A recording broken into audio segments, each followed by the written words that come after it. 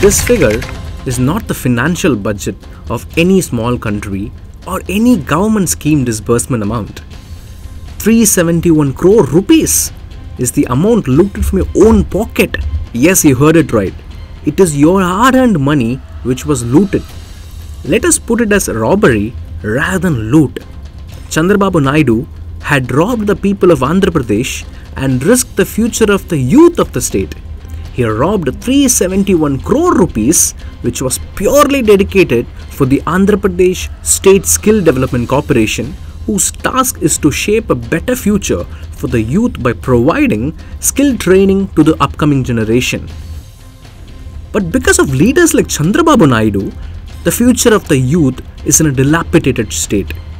Imagine, had this amount not been robbed by Chandrababu, it could benefit 52,38,517 farmers for better agriculture, 24,65,934 patients for better health, 45,137 government schools for better education, and much more.